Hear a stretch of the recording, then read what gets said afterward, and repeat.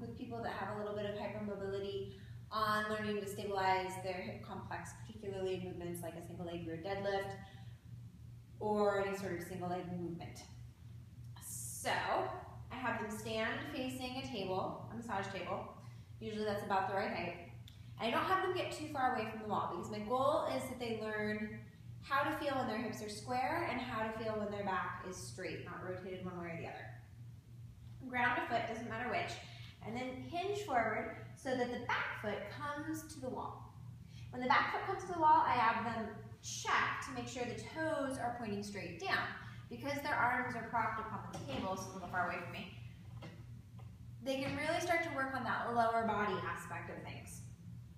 I have them ground the middle of the left foot, in this case, since my right foot's back.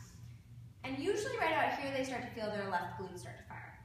Then I have them really lengthen the left hip if need be to make sure their hips are even. Once they get there, I might have them float the right arm to increase the load on the left leg. I might have them breathe here for a little while, and then switch sides. Same thing, floating.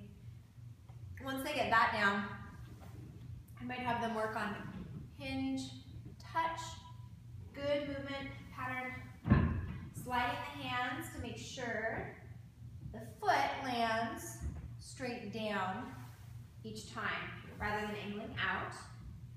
Sometimes I might have them plant the foot and start to work on externally rotating back to center. So again, they're working on hip control. They can learn to isolate through the hip rather than rotating in the back. I might have them plant, rotate around, back to center. Again, with the goal of keeping the hips stable. The feedback from the wall is really useful. They can start to learn to turn as a unit rather than turning with their back.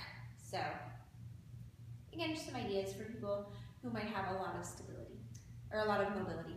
Thank you.